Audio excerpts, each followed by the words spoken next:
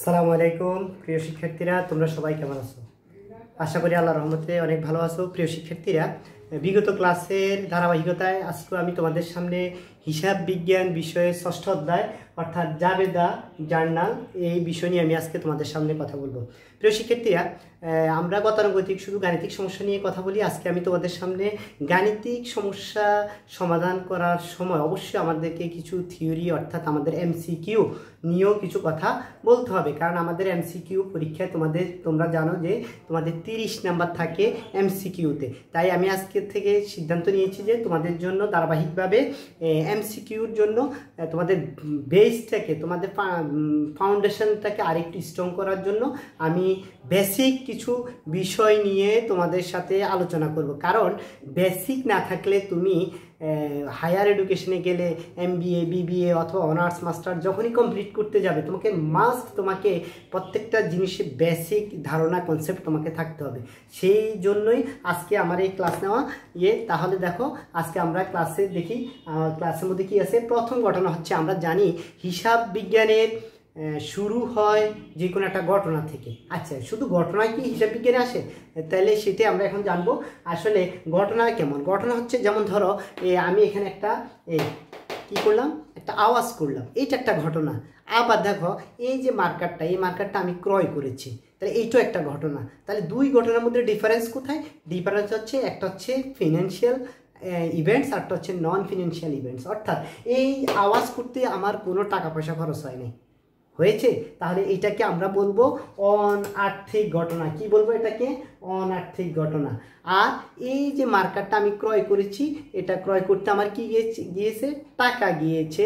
তাহলে এটাকে আমরা বলবো ফিনান্সিয়াল ইভেন্টস অর্থাৎ আর্থিক ঘটনা। হিসাব বিজ্ঞান অনার্থিক কোনো ঘটনা নিয়ে কাজ করে না। ঘটনা দুই ধরনের হয়ে থাকে, সেই দুই ধরনের ঘটনা থেকে শুধুমাত্র আমরা আর্থিক ঘটনাকে হিসাবের বইতে লিপিবদ্ধ করব। তোমরা এই বিষয়টা তোমাদের টেক্সট বুকের পেজ নং 61 অর্থাৎ 61 পৃষ্ঠায় গেলে তোমরা এই আমার বোর্ডের লেখাগুলো তোমরা পাবে। প্রিয় শিক্ষার্থীরা, তাহলে দেখো আর্থিক ঘটনা, ফিনান্সিয়াল ইভেন্টস, তাহলে এই আর্থিক ঘটনাকে আমরা হিসাবের প্রাথমিক বইতে লিপিবদ্ধ করি। কোথায় লিপিবদ্ধ করি? হিসাবের প্রাথমিক বইতে, প্রাইমারি যেটাকে বলা, সেটাকে আমরা ইংরেজিতে বাংলা বলে থাকি যে জার্নাল। কি বলে থাকি? জার্নাল। তাহলে এই জার্নালে লেখার জন্য আমাদেরকে কি করতে হয়? দুইটা পক্ষে দুইটা পার্টি থাকে এখানে। আমরা জানি দ্বৈত সত্তা যাকে বলে ডাবল এন্ট্রি সিস্টেম, সেটাকে একটি পক্ষকে আমরা ডেবিট বলি আর একটি পক্ষকে ক্রেডিট বলি। সম পরিমাণ টাকা দ্বারা আমরা কি করব? লিপিবদ্ধ করব। তাহলে এই লিপিবদ্ধ করতে গিয়ে তাহলে আমার কয়টি পক্ষ থাকবে? দুইটি পক্ষ। তাহলে আমি এক নম্বর কথা বলেছি যে ঘটনা দুই ধরনের, একটা আর্থিক আর একটা অনার্থিক। আর্থিক ঘটনা থেকে আমরা আর্থিক ঘটনাগুলোকে হিসেবে প্রাথমিক বই আর জার্নালে আমরা কি করব? এটাকে লিপিবদ্ধ করব। আর লিপিবদ্ধ করার সময় আমরা দুইটি পক্ষকে লিপিবদ্ধ করব, একটি পক্ষ ডেবিট, একটি পক্ষ ক্রেডিট। এবার আসো আমরা 2 নম্বর কথায় কি বলি দেখো, বইয়ের মধ্যে লেখা আছে লেনদেনের মাঝে প্রকৃতিগত পার্থক্য, নেচার, ডিফারেন্স ইন নেচার। এখানে ডিফারেন্সটা হচ্ছে প্রকৃতিগত। এখন তোমার কোশ্চেন আসতে পারে যে প্রকৃতিগত নেচার বিষয়টা কি, প্রকৃত ডিফারেন্সটা কি? হ্যাঁ, আমি এখন তোমাদেরকে একটু বুঝাচ্ছি। আমি বলেছি যে লেনদেন দুই ধরনের হতে পারে। একটা হচ্ছে অনার্থিক, লেনদেন দুই ধরনের হতে পারে, একটা মুনাফা জাতীয়, একটা মূলধন জাতীয়। যেমন আমি বলেছি যে এই যে আমার মার্কেটটা ক্রয় করেছি, এইটা একটা লেনদেন। আবার আমার বাসার জন্য অথবা ব্যবসায়ের জন্য কোনো একটা ফ্রিজ, টেলিভিশন অথবা এসি ক্রয় করেছি। আচ্ছা, এই মার্কার, ফ্যান এবং এসি অথবা ফ্রিজ দুইটা কি এক বিষয়? কখনো এক হতে পারে না, কারণ এইটা হচ্ছে মুনাফা, এটা উপযোগ সর্বোচ্চ 2 মাস থাকবে। কিন্তু একটা ফ্রিজ, একটা ল্যাপটপ, এটা উপযোগ কমপক্ষে ব্যবসায়ে দীর্ঘ লং টার্ম এটা বেনিফিট ভোগ করবে। অর্থাৎ যেই লেনদেনটা 1 বছর অধিক সময়ে ভোগ করা যায়, সুবিধা ভোগ করা যায়, সেটা মুনাফা জাতীয় লেনদেন। আর যেটা 1 বছরের কম সময়ের মধ্যে উপযোগ শেষ হয়ে যায়, সেটা হচ্ছে মুনাফা জাতীয় লেনদেন। এটি হচ্ছে প্রকৃতিগত পার্থক্য। তাহলে লেনদেনের মাঝে প্রকৃতিগত পার্থক্য, যেমন মুনাফা জাতীয় লেনদেন, মূলধন জাতীয় লেনদেন। আমরা দুইটা লেনদেনের কথা এখানে দেখতে পেলাম। তাহলে আমরা এতটুকু বুঝলাম যে 2 পর্যন্ত। এবার আসো লেনদেনের প্রমাণপত্র যাচাই করে হিসাবের গ্রহণযোগ্যতা বৃদ্ধি পায়। অর্থাৎ লেনদেনের যে ডকুমেন্টসগুলো আছে, অর্থাৎ আমি যে কারোর সাথে ট্রানজ্যাকশান করেছি, এই ট্রানজ্যাকশানগুলোর একটা ডকুমেন্টস যদি আমার কাছে থাকে, বা ব্যবসায়িক ক্ষেত্রে যে ধরনের ডকুমেন্টসগুলো প্রমাণপত্রগুলো ব্যবহৃত হয় সেগুলো নিয়ে আমি এখানে একটু কথা বলবো। তাহলে তোমাদের বেসিক যে বিষয়গুলো সেগুলো তোমরা বুঝতে পারবে। প্রিয় শিক্ষার্থীরা, এগুলো তোমাদের পরীক্ষা এমসিকিউর মধ্যে আসবে, অবশ্যই আসবে। তুমি মনে রাখো যে অনেক সময় প্রশ্ন আসে লেনদেনের মাঝে কোন ধরনের পার্থক্য বিদ্যমান, তুমি বলতে হবে প্রকৃতিগত ঘটনা কয় ধরনের, ঘটনা দুই ধরনের, আর্থিক অনার্থিক। এই আর্থিক ঘটনাগুলোকে প্রথমে কোন বইতে লিপিবদ্ধ করা হয়, বলতে হয় যে প্রাথমিক বই বা জাবেদায় লিপিবদ্ধ করার সময় কোন নীতিতে করা হয়, উত্তর দ্বৈত সত্তা নীতিতে লিপিবদ্ধ করা হয়। অর্থাৎ একটি পক্ষ ডেবিট, একটি পক্ষ ক্রেডিট করা হয়। দেখেছো প্রত্যেকটা লাইন কিন্তু এখানে এক একটা এমসিকিউ। এবার আসো, লেনদেনের প্রমাণপত্র হিসাবে কি করে গ্রহণযোগ্যতা বৃদ্ধি করে। যা তাহলে লেনদেনের প্রমাণপত্র কি করে হিসাবে গ্রহণযোগ্যতা বৃদ্ধি করে। এবার আসে এই ফেজে কিন্তু তোমাদের এই বিষয়টা নাই। তারপর আমি তোমাদেরকে বুঝার স্বার্থে আমি তোমাদেরকে চ্যাপ্টার 2 অর্থাৎ দ্বিতীয় অধ্যায় যেখানে আছে সেইখানে লেনদেনের প্রমাণপত্র দেখবে একটা বিষয় আছে, সেইখান থেকে আমি তোমাদেরকে প্রমাণপত্রগুলো এখানে একটু নিয়ে এসেছি, যেহেতু এখানে লেনদেনের সাথে প্রমাণপত্রের একটা যোগ সাদৃশ্য রয়েছে। তাহলে প্রিয় শিক্ষার্থীরা দেখো, তোমাদের বইয়ে প্রমাণপত্র অনেকগুলো আছে, আমি এখানে কয়েকটি নিয়ে কথা বলবো। 1 নম্বর হচ্ছে চালান, 2 নম্বর cash memo, voucher, debit note, credit note. অর্থাৎ আমি এখানে 5টি প্রমাণপত্র নিয়ে তোমাদের সামনে কথা বলার জন্য এখন শুরু করবো। দেখো এখানে প্রমাণপত্র, প্রথম চালান। চালান কি? তুমি প্রশ্ন করতে পারো হোয়াট ইজ ইনভয়েস, ইংরেজিতে বলে ইনভয়েস। What is invoice? চালানটা কি? চালান হচ্ছে যখন আমি কোনো পণ্য ক্রয় অথবা বিক্রয় করব, তাহলে এই ক্রয় এবং বিক্রয়টা সাধারণত হবে ক্রেডিটে, অর্থাৎ বাকিতে। পণ্য ক্রয় বিক্রয় প্রামাণ্য দলিলকে চালান বলে। পণ্য ক্রয় বিক্রয়ের প্রামাণ্য দলিলকে, মানে বাকিতে পণ্য ক্রয় বিক্রয়ের প্রামাণ্য দলিলকে চালান বলে। আর এই চালান কে প্রস্তুত করবে? চালান প্রস্তুত করে বিক্রেতা। কে তো প্রস্তুত করে? বিক্রেতা, কারণ বিক্রেতা পণ্য বিক্রয় করবে, এই জন্য চালান কে তৈরি করবে? চালান বিক্রেতা প্রস্তুত করবে। তাহলে আমরা বুঝতে পারলাম চালানটা 2 কাজে ব্যবহৃত হয়, ধারে পণ্য ক্রয় এবং বিক্রয়ের জন্য চালান ব্যবহৃত হয়। তাহলে তোমার এটা এক ধরনের এমসিকিউ যে চালান কেন ব্যবহৃত হয়। তাহলে তুমি শিখে গেলে চালান কি, পণ্য ক্রয় বিক্রয় প্রামাণ্য দলিলকে চালান বলে। ক্যাশ মেমো কাকে বলে? এই ক্যাশ মেমো মানে একটা ক্যাশ মেমোটা কি? ক্যাশ মেমো হচ্ছে নগদ ক্রয় বিক্রয়ের প্রামাণ্য দলিলকে ক্যাশ মেমো বলে। নগদ ক্রয় বিক্রয় অর্থাৎ কোনো বাকি নেই, চালান হবে বাকিতে, ক্যাশ মেমো হবে নগদে। তাহলে এই ক্যাশ মেমো সাধারণত 3 সেট তৈরি করা হয়। তোমরা দেখবা, তোমরা যখন কোনো পণ্য ক্রয় করো, মোবাইল ক্রয় করো, ল্যাপটপ ক্রয় করো, দোকানদার দেখবে একটা ক্যাশ মেমোতে লিখে তুমি এত টাকা দিয়েছো, তোমাকে একটা ক্যাশ মেমো দিয়ে দেয়। কি তোমরা দেখো যে ক্যাশ মেমোটা তখন 2 কপি তৈরি করা হয়, একটা কার্বন কপি, একটা মূল কপি। মূল কপিটাকে তোমাকে দিয়ে দেওয়া হয়, আর কার্বন কপিটা দোকানদার কাছে। আসলে মূলত ক্যাশ মেমো তৈরি করা হয় 3 কপি, সাধারণত 3 কপি প্রস্তুত করা হয়। তাহলে আমরা হিসাব বিজ্ঞানে দেখলাম ক্যাশ মেমো কয় কপি তৈরি করা হয়? 3 কপি। এটা খুব মোস্ট একটা এমসিকিউ তোমাদের পরীক্ষা আসে। তাহলে ক্যাশ মেমো কয় সেট প্রস্তুত করা হয় প্রিয় শিক্ষার্থীরা? 3 সেট। কয় সেট? 3 সেট, মনে থাকবে 3 সেট। এবার আসো, তাহলে আমরা এবার ক্যাশ মেমো বলি। এবার ভাউচার কি?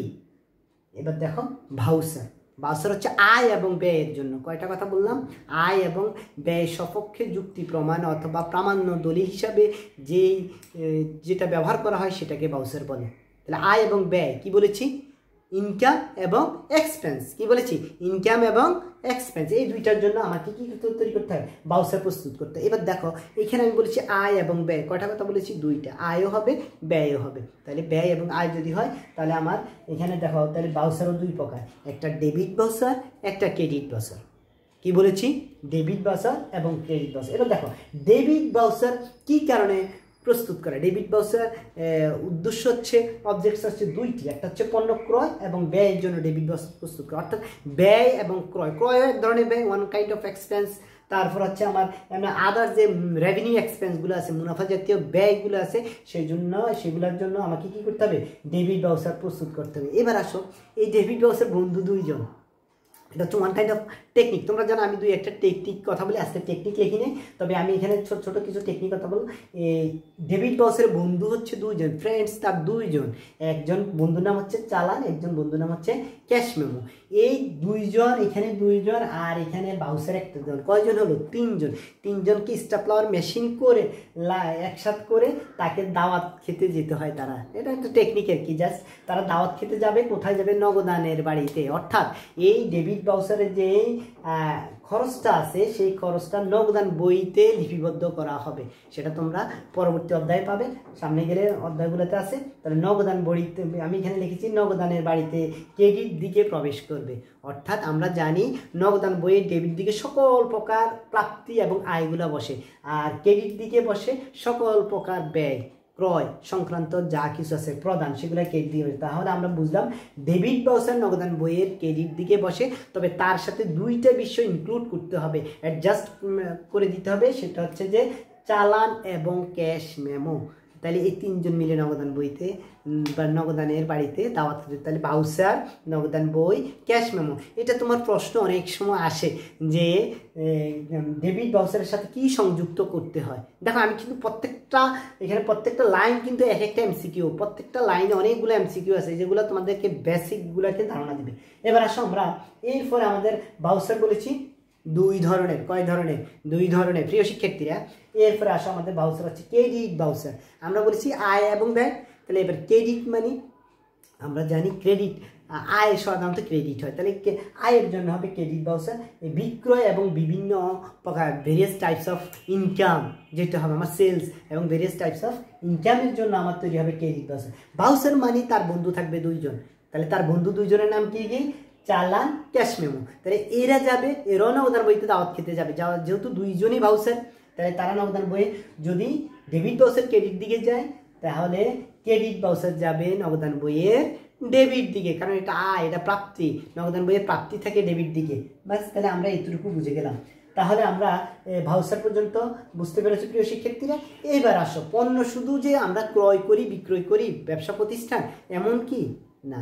কিছু কিছু ক্ষেত্রে পণ্য ক্রয় করার পরে সাধারণত তিন কারণে পণ্য ফেরত আসে অথবা ফেরত আমরা দেই। যেমন কি কি হতে পারে? এক নম্বর হচ্ছে, যেহেতু আমরা চালানের মাধ্যমে ঢাকা ফোন করে দিলাম যে আমাকে এত বস্তা চিনি দেন অথবা ইয়ে দেন, তাহলে এই পণ্যটা ত্রুটিপূর্ণ হতে পারে, চালানের মাধ্যমে আমি নিয়ে এসেছি, তাহলে এটা হতে পারে আমার নমুনা মাফিক, অর্থাৎ আমি যেই ধরনের চিনি চেয়েছি সেই ধরনের চিনি আসে নাই, তাহলে নমুনা মাফিক না হলে। হ্যাঁ, তারপর হচ্ছে ত্রুটিপূর্ণ হলে, কি বলেছি? ত্রুটিপূর্ণ হলে এবং নিম্নমানের হলে, এই তিন কারণে অনেক সময় পণ্য ফেরত আসে এবং পণ্য ফেরত দিতে হয়। তাহলে দেখো এখানে এখানে হচ্ছে ডেবিট নোট এবং ক্রেডিট নোট। যদি নোট তুমি কোথাও দেখো, নোট শব্দটা, ডেবিট নোট, তুমি চোখ বন্ধ করে, হ্যাঁ আমার মতো চোখ বন্ধ করে তুমি এটাকে নোট বলতেই বুঝায় ফেরত। কি বলেছি? নোট বলতেই বুঝায় ফেরত। তাহলে তুমি ফেরতের দিকে যাবে, যেটা ডেবিট নোট মানে ক্রয় ডেবিট হয়, তাহলে ক্রয় ফেরত হবে ডেবিট নোট, ক্রয় ফেরত হবে ডেবিট নোট। বিক্রয় ক্রেডিট হয়, এটা টেকনিক, বিক্রয় ক্রেডিট হয়, তাহলে বিক্রয় ফেরত হবে ক্রেডিট নোট। তাহলে দেখো তাহলে আমরা বললাম পণ্য ফেরতের জন্য নোট তৈরি হয়, দুইটা নোট, একটা হচ্ছে ডেবিট নোট, একটা ক্রেডিট নোট, একটা ডেবিট নোট, একটা ক্রেডিট নোট, এটা হচ্ছে পণ্য ফেরতের জন্য। এখন দেখো ডেবিট নোট কেই তৈরি করে? ডেবিট নোট ক্রেতা তৈরি করে, কারণ যেহেতু ক্রেতা পণ্যটা ফেরত দিবে, তাহলে এই পণ্যটা ফেরত দেওয়ার সময় সেই পণ্যের পূর্ণ বিবরণ দিবে, মূল্য লিখবে, কি কারণে ফেরত দিচ্ছে, কি ত্রুটি ছিল পণ্যটার মধ্যে, সেটা লিখিত আকার যে একটা কাগজ তৈরি করবে, যে একটা দলিল তৈরি করবে, যে একটা প্রামাণ্য দলিল তৈরি করবে, সেই দলিলটা পণ্যের সাথে বিক্রেতার নিকট পাঠিয়ে দিবে। এই জন্য এটা ক্রেতা তৈরি করে থাকে, আর এই ক্রেতা তৈরি করে বিদায় এটা হচ্ছে ডেবিট নোট। আর তাহলে ক্রেডিট নোট কে প্রস্তুত করবে? ক্রেডিট নোট প্রস্তুত করবে বিক্রেতা। তাহলে বিক্রেতা এই ক্রেডিট নোট প্রস্তুত করে ক্রেতার নিকট পাঠিয়ে দিবে যে এই কারণে সে পণ্যটা এসেছে। তাহলে প্রিয় শিক্ষার্থীরা, আজকে আমরা বুঝলাম যে এখানে প্রামাণ্য দলিল, আমরা 5টা প্রামাণ্য দলিল নিয়ে কথা বলেছি। এরপরে তোমাদের বইয়ের পেজ নং 68-এ যে বিষয়টা দেওয়া আছে জাবেদা কত প্রকার ও কী কী, সেটা আমার আরেকটা লেকচার রয়েছে, তোমরা সেই লেকচার চমৎকারভাবে, আমি বিশ্বাস করি তোমরা যদি আমার সেই ভিডিওটা দেখো জাবেদার উপরে, যে জাবেদা ক্লাসিফিকেশনটা, তাহলে তোমরা অবশ্যই জাবেদা, সেখান থেকে আরও ইম্পর্টেন্ট অনেকগুলা শর্ট আসে। ক্রয় জাবেদাতে কী লিপিবদ্ধ করা হয়, বিক্রয় জাবেদাতে কোন ধরনের হয়, সমন্বয় জাবেদায় কী লিখে হয়, সমাপনী জাবেদায় কী। প্রিয় শিক্ষার্থীরা, তোমাদেরকে সেই লেকচারটা দেখার আমন্ত্রণ জানিয়ে আজকের মতো এখান থেকে আমি বিদায় নিচ্ছি। আসসালামু আলাইকুম ওয়া রাহমাতুল্লাহি ওয়া বারাকাতুহু।